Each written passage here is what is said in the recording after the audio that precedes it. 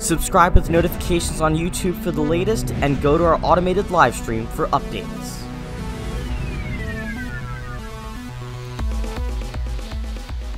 Latest on Super Cyclone Amphan, which is a potentially catastrophic Category 5 cyclone. We're looking at maximum sustained winds. Force 13's latest readings, 160 miles an hour sustained with a minimum pressure of 904 millibars. This is an extremely dangerous storm that could cause a devastating landfall in the upcoming 2 to 3 days.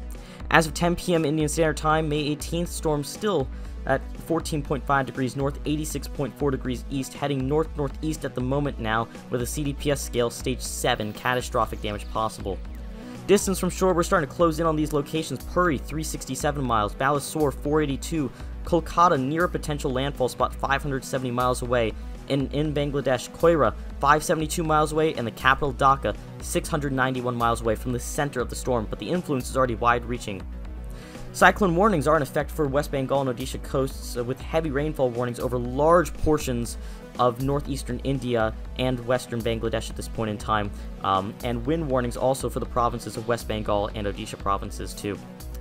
Here's the forecast. You can see the area of influence for precipitation and cloud cover for Amphan, making landfall in 2 to 3 days now. Near Kolkata is looking like a very likely potential landfall area, although the exact landfall location will change where most damages occur by a large margin, so we can't narrow down a specific location yet, but anyone in Odisha and West Bengal needs to have their eye out for potential landfall. You can see in this model run as well, the storm gets swept away up into the Himalaya mountains and dissipates as we get towards day 5. Sea surface temperatures, unfortunately, still very favorable for development, 30 to 31 degrees Celsius all the way until landfall. Fortunately, it looks like wind shear should pick up, though, as the storm continues to move north. This could cause some weakening before the storm makes landfall, but regardless, it will still be an extremely dangerous cyclone. Here's the wind model forecast from the GFS run. You can see it's showing a very intense storm, Category 3 to Category 4 plus winds on this model run. It's lagging behind the actual intensity by a good bit as well, so you could see even stronger on this, but you can see as well, tropical storm force winds extending quite a distance away from the center of the storm, and this means that there could be adverse impacts stretching hundreds of miles away from the core of the system.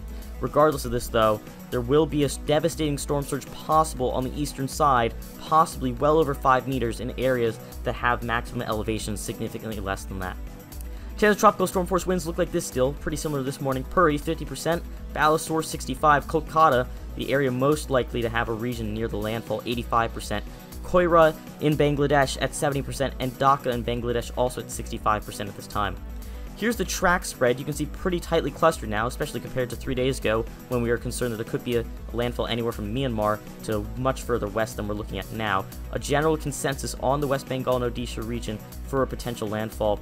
And here's the wind swath, though, to emphasize, just because the landfalls in one spot does not mean adverse conditions will not occur hundreds of miles away. Not only is the wind field already expanding and will be quite large at landfall, it's one of the largest ever recorded in the basin, but there's also significant rainfall extending very far away from the center, even where those tropical storm force winds aren't reaching. As you can see on the satellite imagery, outer bands are already on shore in eastern India. So this is a very large system, extremely powerful, life-threatening. Stay tuned with us for the latest.